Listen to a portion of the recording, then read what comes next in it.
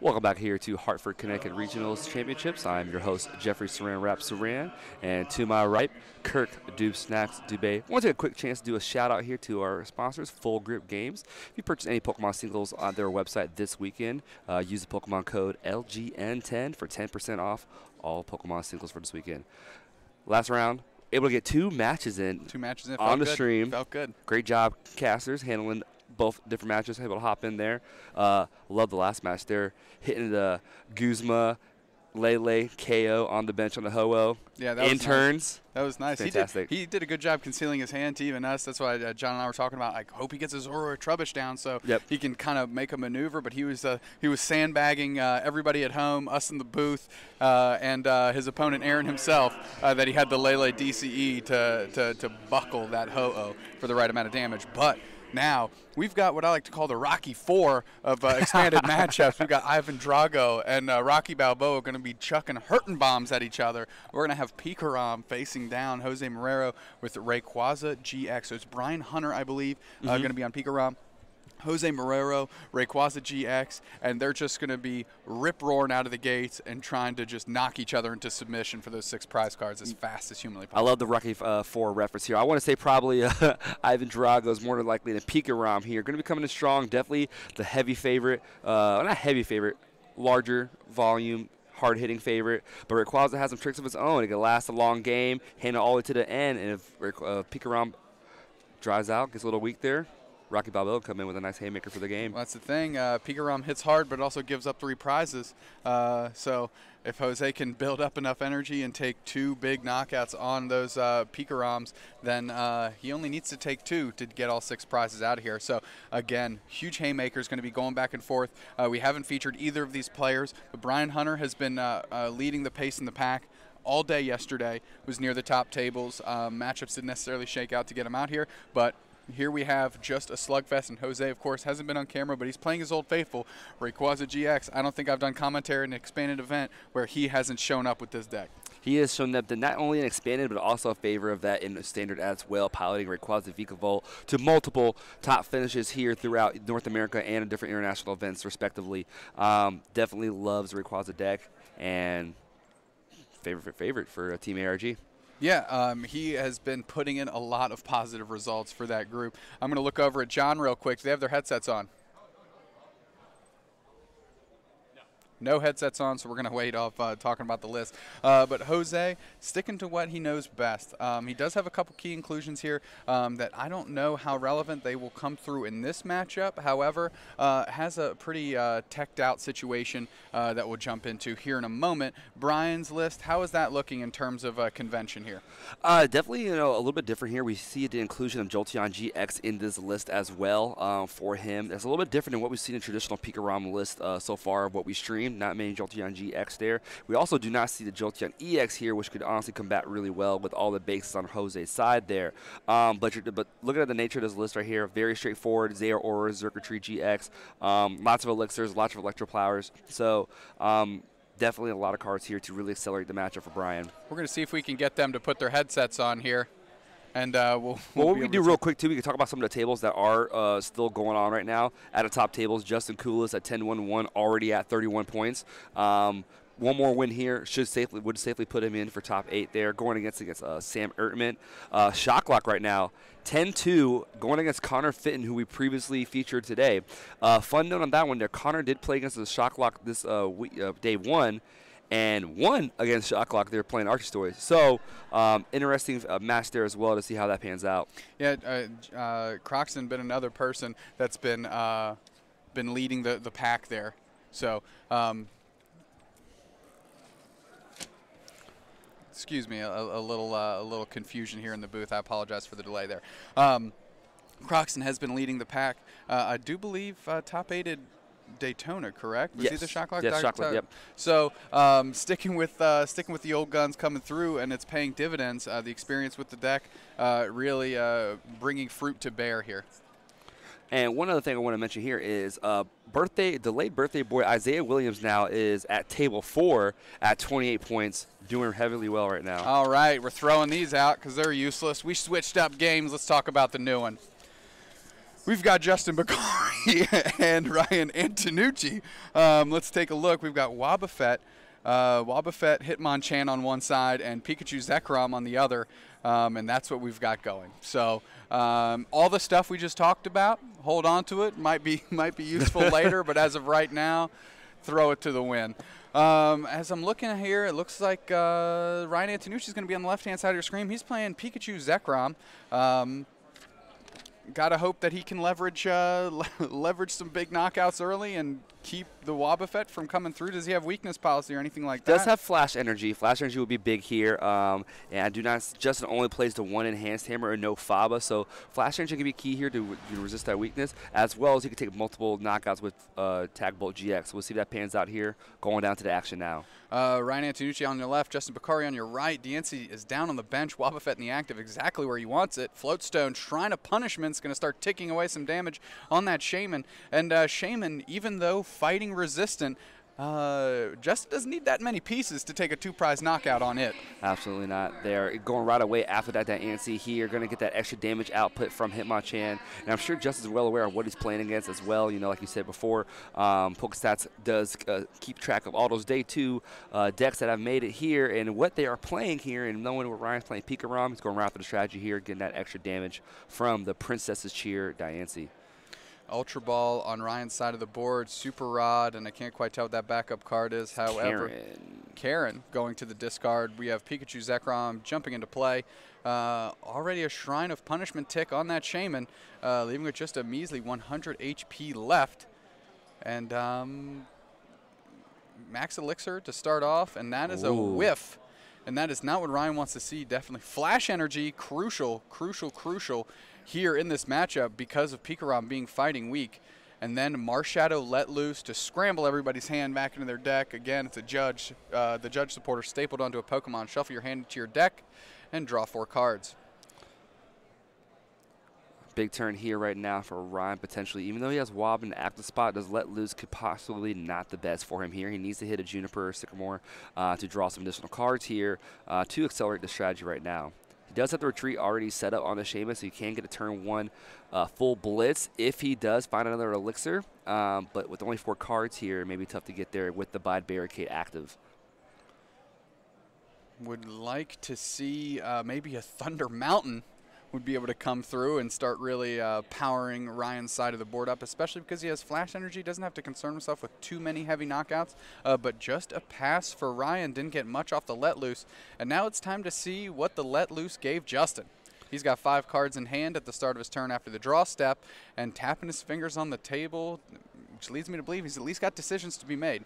Definitely decisions here. Karina right there. One thing I like to note there is the Prism Energy on the Wobbuffet there. He can set up to do that Psychic Assault attack with Shrine ticking here, and it is going to add damage counters to each of these EX or GX Pokemon. Psychic Assault doing 10 plus 10 more for each damaged Pokemon on the defending Pokemon. Justin plays Karina, which will give him access to a fighting Pokemon of his choice from his deck, as well as an item card. You mentioned before, sometimes you can Karina for Adventure Bag, which actually is kind of like a Karina for 3 cards total. We'll see what the flavor of the day is here for Justin. He says it's Buzzwole, Baby Buzzwole with the Sledgehammer and a computer search.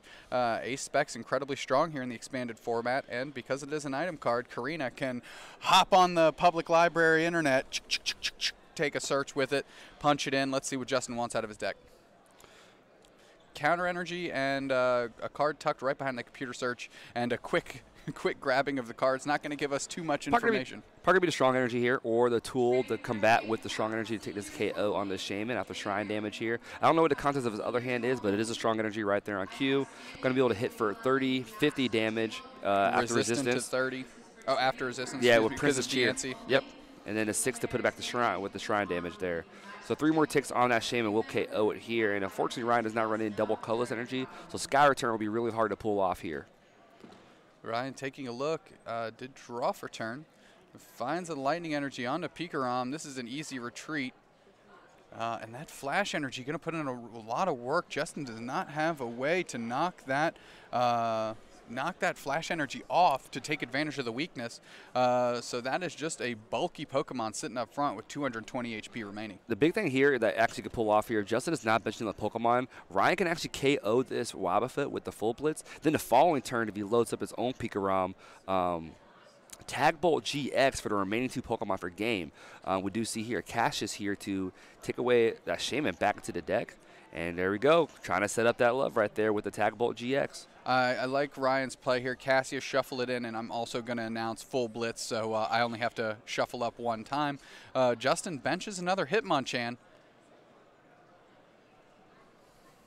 Enhanced Hammer, the 1 count Enhanced Hammer he has. It is. And he has the counter energy to be able to pull off a Magnum Punch here, 70, 90, 110 with Diancie. If he can find a Muscle Band or Choice Band here, Magnum Punch can actually take the KO on this Pikarom.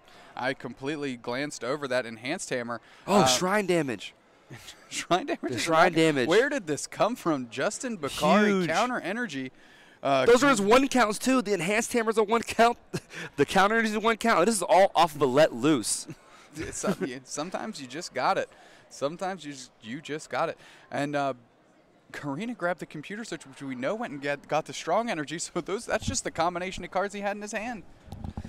Insane amount of, combination right there on Justin's side right now. No hand Sycamore for Ryan. Doing a quick energy count right now. Looks like it might be eyeing down a Coco Prism play to do Dance of the Ancients. Coco Prism, Dance of the Ancients, allowing to essentially, if it's on the bench, sacrifice itself to attach a lightning energy to 2 Pokemon. One lightning to 2 Pokemon. 2 now as well with a sacrifice there. It's not for a prize. It's just going to go to the Lost Zone as well. So no prize will be taken on Justin's side and sacrifice for that energy acceleration. Ryan completely caught off guard with that big turn from Justin Bokhari. So because he had a big turn here where he could, he needs another bench Pokemon to pull this off, this play here with Dance of the Ancient here. Because what he could do is Lost Zone with the Dance of the Ancients, attach 2 energy, and then he can actually use Coco GX to use that Arrow Trail ability to come in there. Big thing about Coco GX and all the other Tapu Pokemon, they do not have weakness. That's a great point. Arrow Trail would have been able to scoop up the lightning energies and Sky High Claws for 30 and do some damage. So hit and run, Guzma, pull up the Pikarom. That is Choice Band strong energy.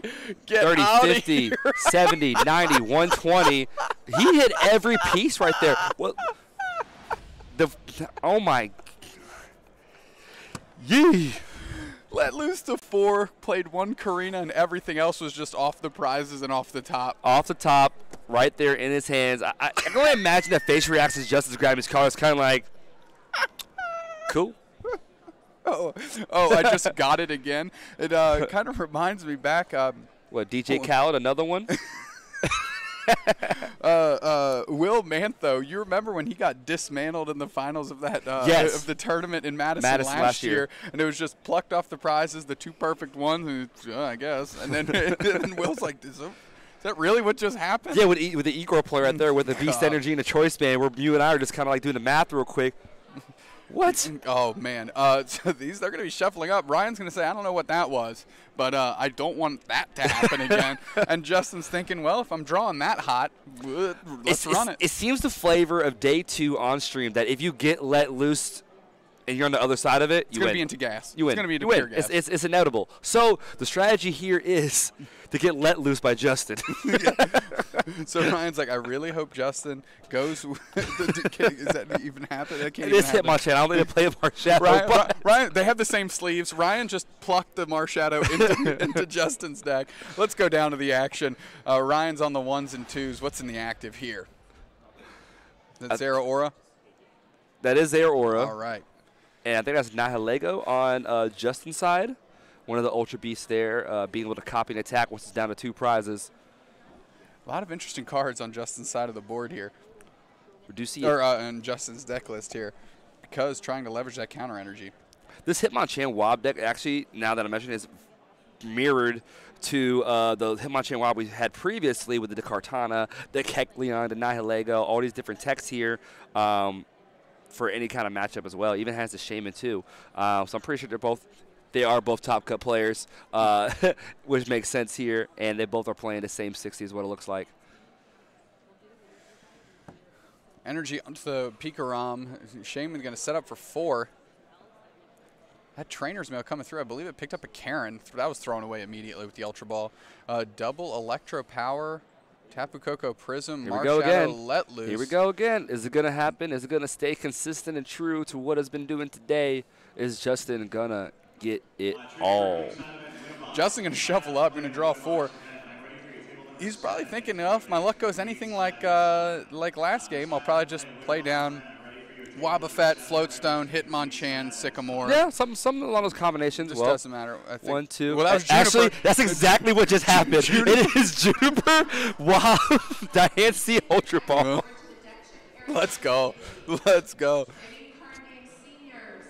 Well, computer search for if Ryan Antonucci. If you hit the Flowstone, you off the Juniper off this top deck here, I might have to walk away from the headphones for a quick second because, man. My mic would be on fire if that happened. Computer search, grabbing a card, getting back into the action. Good guy Ryan Antonucci showing that I'm going for a Sycamore off of that computer search. And let me draw 7. Let me get some Max Elixirs. Let me do something. Max Elixir, some additional. And you already attached turn, Max Elixirs. Don't want to Electric Powers just yet. They actually won't even need those for this matchup as well. You could dump those as soon as you see them there. Does hit the Elixir this time. Just go off. Do what Pikachu Zekrom does. Fortunately, the Zero Aura is in the active, so a Lightning Energy attachment to it. Is that another Max Elixir? I'd like to see it go down right now. He has an Elixir and an Energy to attach to Zero Aura the following turn as well. He may be holding that Elixir because next turn he could draw 1 additional card to increase his odds of hitting that Energy the following turn, unless he does top deck an Energy. Yep. So that could be what he's pondering out if he wants to go for it now or see if he could thin down just 1 more card before playing it there, since he already has the Energy for active. I like it. Beyblades, let her rip. Play that Max Elixir down. He got him the very last card there, so fortunate enough there. 3 energy on the Pikachu Zekrom. Still, as you mentioned, still has the 1 in hand to use Thunderclap Zone to retreat the 0 next turn. Now Justin Bokhari has 4 cards, and they're 4 good ones. Off the top is going to be the Floatstone. He's going to attach that, and we're just going to keep going through the paces. That was not a Floatstone. Can't get it perfect. Can't get it perfect. What you could do, you could also Ultra Ball away if you wanted to Wob and guarantee himself to Hitmonchan with whatever other card he drew. Couldn't tell if it was something extremely valuable, but he does have Juniper in hand, so that hand's going to the bin regardless. Throwing 1 card down, picking that 1 card right back up. I think he's deciding if he wants to Ultra Ball away to Diancie or the Wobbuffet here, and he opts to do the Wobbuffet, discarding what looks to be a Guzma, I think, looking at that background. Guzma came off the top, so Ultra Ball for Wobbuffet out, get a Hitmonchan. That's my attacker. That's what the engine is to get started first. He probably wants to get that Nihilego out of the active and start hitting in with his damage modifier, hoping to get like Floatstone, Strong Energy, Choice Band, Shrine, all the stuff there. Kartana. Shrine, does he have? Oh, no Energy, though. He did get, I believe it was Beast Energy was the energy he drew off of that. So got some of the pieces, not all, and I think Zero Aura GX will live to see another day. Yeah, I mean, if he wants to, with the Beast Energy, you can attach it to Nihilego and do Void Tentacles to confuse and, I believe, poison the active Pokemon. But opts just pass, let Shrine do his damage there, and it wasn't a clearly dead turn. Shrine is going to slowly work down these EX and GX Pokemon. Might want to prefer to save that Beast Energy for Baby Buzzwole, Sledgehammer for 150 with weakness 300. That's a clean knockout. So Escape Rope. Justin promotes a Hitmonchan. Ryan promotes his Pikachu Zekrom. Doesn't have to waste the attachment onto Zero Aura just yet. Is able to preserve that Lightning and maybe put it somewhere where it'll have a little bit more use. He could be looking maybe to figure out a way to Ultra Ball into the discard pile. It's only 1 Lightning Energy in the discard right now. So another opportunity to do Dance of the Ancients later on, which he's just going to do to 1 card now. Attach the Pikarom. He has another energy he can still attach here.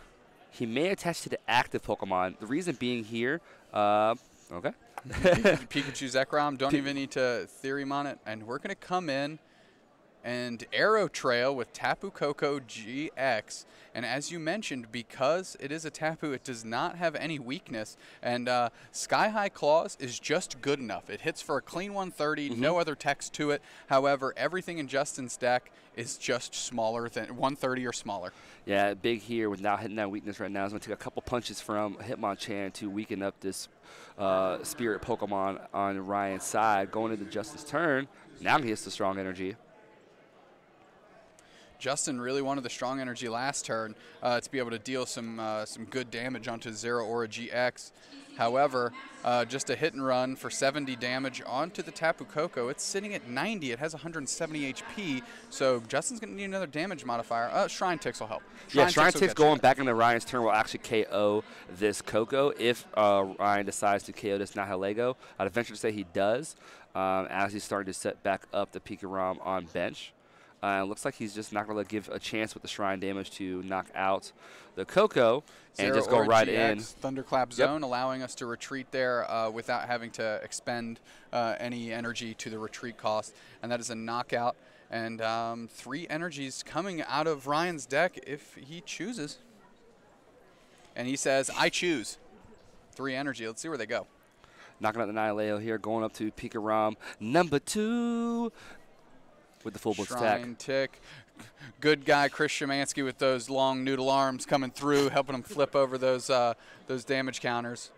And now the onus is on Justin doing some math. Last time he did this, it was for 3 prizes when he started tapping the table with his fingers. There he goes. He's calculating away. Big calculator going through quick maths to see if he can take a KO on this Pikarom here. What now he needs to hit is 200 damage. Counter Energy Choice Band versus Seeker for Juniper. Let's go.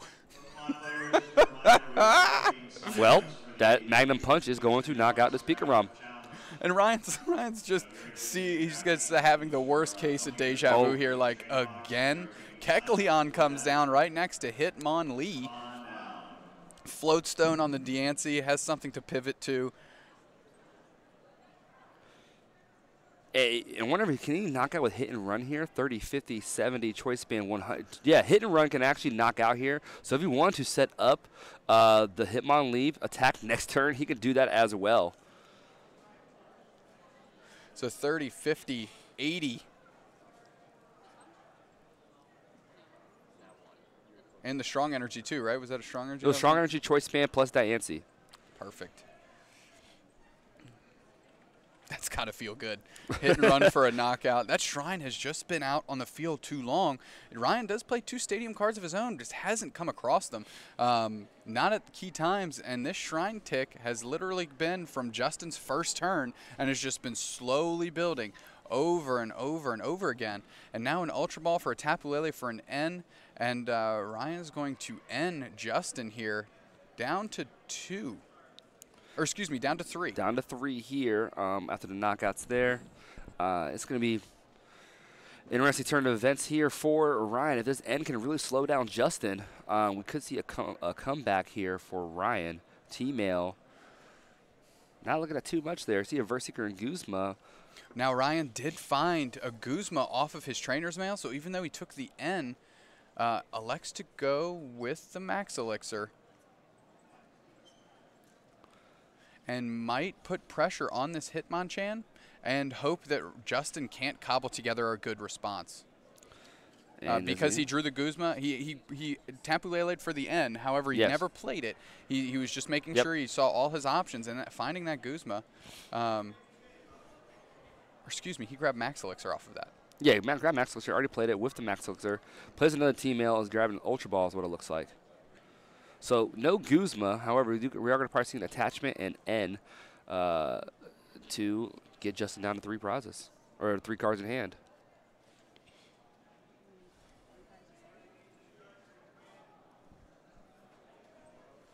Quick shuffle. Quick shuffle from Ryan here. Yeah, Ryan's in a interesting spot right now. I kind of want to go to what you were mentioning there, where we could have probably grabbed the Guzma and took the KO on the Hitmonchan. That's probably one of the bigger threats right now. Hitmonlee would have been able to do 90 damage, but it's only 90 damage to a bench Pokemon, and you're not applying any weakness or resistance when you do that attack there. So it might have been a good point there to take out his only real threat to his board. Yes, Shrine is there. You want to bump that Shrine, but you could have survived another turn, 1 or 2 turns before Hitmonchan comes back into play. Electropower being played down. Ryan still trying to navigate the waters here. Silent Lab bumping the stadium. So Shrine Ticks will stop for now. However, Justin does play more than 1 copy of Shrine of Punishment. So if Justin finds another one, that's an easy play. There was a big counterplay here on Ryan's side right now, being able to end into a low hand, also bumping the stadium, and leaving Coco in an active spot now, or even, Silent Lab shutting it off there. Hitmonchan can still take the KO on this Coco to bring Justin down to 1 prize left, because there is 110 damage on there, and Hitmonchan is going to be hitting for 30, 50, 80. 80 is the right number to get a knockout. However, it does insulate and make Justin go down to 1 card, and Ryan can take a knockout, follow-up knockout, and try and end again. It could be always eyeing down here. I mean, if you look at it with the Pikachu Zekrom right now with the 4 energy, similar to what we were talking about last time, he could be lining up a chance to take the initial KO and then 2 prizes the following turn with Tag Bolt GX here, but end to 1 and pray is what we could be seeing from Ryan's side. Juniper discarding a hand, Nest Ball off of the Juniper, going to be played, and just going to find another threat, I presume, here to be able to insulate himself a little bit from a fully powered Tag Bolt GX from just wiping his entire board from all his attackers. D'Ancy sitting up front, definitely not going to be Ryan's priority. Justin looking through his deck for this Nest Ball, allowing him to grab a Pokemon from his deck, put it directly onto his bench. A basic Pokemon, that is, obviously. Yeah, I'm not sure what he's going to be eyeing down right now. He could look at Wobbuffet here, but I mean, at this point, ability locking down is not necessary because Silent Lab is in play. But it is another pivot Pokemon that he can go into if Silent Lab were to be bumped by Shrine and slow down Ryan aside from the ultimately Thunderclap zone to not to be able to pull off that free retreat. We are going to see a KO here. It looks like he might be eyeing down the Shaman, actually, with the special combo after this hit and run here with the Hitmonlee. Hit and run, goes into Wobbuffet, takes a prize, 2 left for Justin. And this is huge, yes. So Justin needs a way to get rid of that. Ryan needs a way to get rid of that Hitmonlee. Hitmonlee is going to be a danger, but look, he needs to Guzma the Hitmonlee and be able to do a Tag Bolt GX and take away the Hitmonchan and the Hitmonlee. This is actually, I think, game because this is like this is literally a checkmate point where if he even Guzma ups the Hitmonlee, Hitmonchan could come up and KO whatever he brings up in either situation there. Brian just sycamored my friend, so that's off the table. And I think Ryan has an out here. I think this is there's too many good attackers on Justin's side of the board. He played this, as you mentioned, to a checkmate scenario, and there's just not enough energy that can be put on board. Max Elixir, Ryan's going to go through the paces and see, let's see what this turns up. And there extends the hand too easy for Justin Bokhari. Justin Bokhari there. First time it kind of feels like in a long time we've seen a fighting deck actually be able to take advantage of the weakness on the other side of the board. I glanced over that one copy of Enhanced Hammer for game 1, and Justin just found everything off that let loose. Enhanced Hammer, knocked that off, counter energy, choice band, big knockout on the Pikachu Zekrom from the little punchy Pokemon, and was able to sweep that game fairly quickly. Yeah, I mean, that game 1 was insane for Justin's side there as far as the draws are concerned and what prize he grabbed off after those knockouts there, like you said before, the counter energy, the Enhanced Hammer to take off that weakness and the flash energy, and so many different plays that happened there that were honestly from just insane draws. It was off a let loose there, and sometimes when you're on that side of luck, you could take full advantage of it. Then here in game 2, checkmate it was between putting that energy instantly on the Hitmonlee to set up that knockout for off the hit and run with a special combo attack to KO the Shaman on bench, and also setting up a KO with the Enhanced Hammer, strong energy and choice band on the Hitmonchan. So not a scenario where I don't think Ryan can win that there, but he's still in a good spot here with going in the last round to hopefully make top 8. Yep, and we've got a winner's interview here with Justin Bokhari. Your winner of round 12? Is that where we're at? 13. 13. Round 13. Justin Bokhari, round 13 winner. We'll see you here back in a second.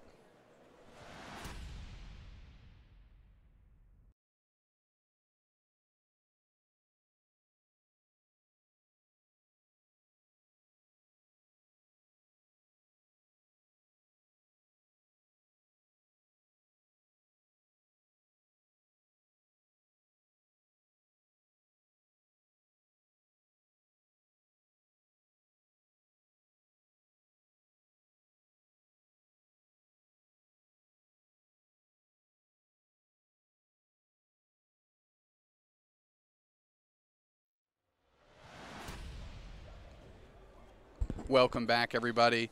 Kirk here alongside your round 13 winner, Justin Bokhari. Congratulations, my friend. Thank you, thank you. Got to be feeling pretty good, have a decent record. You're at table 5 and slowly making the climb. So, Hitmonchan Wab, what led you to that deck?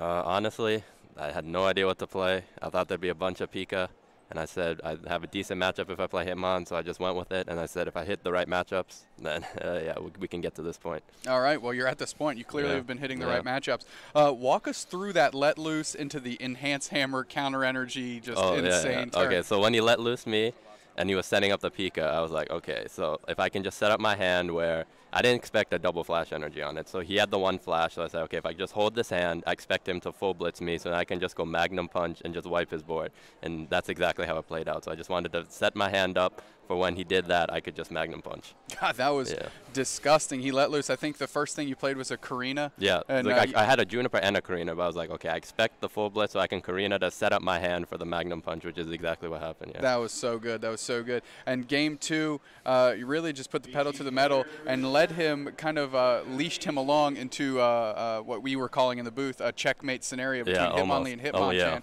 So explain to us that little setup here, how you're playing to the long game on that. Okay, so there was a point in the mid game where it got dicey because I had a bad hand, but once I top decked the Juniper, I was able to Juniper and kind of set myself up, so like you were describing, the Hitmonlee, the checkmate, because he couldn't play Cassius because I knew he played Cassius, and also knock out the bench Hitmon Chan. So I was like, okay, so if he can't do that, the Hitmonlee will win on Shaman, or the Chan will win on Pika, which is basically what happened. That was very excellent to watch you go through the paces.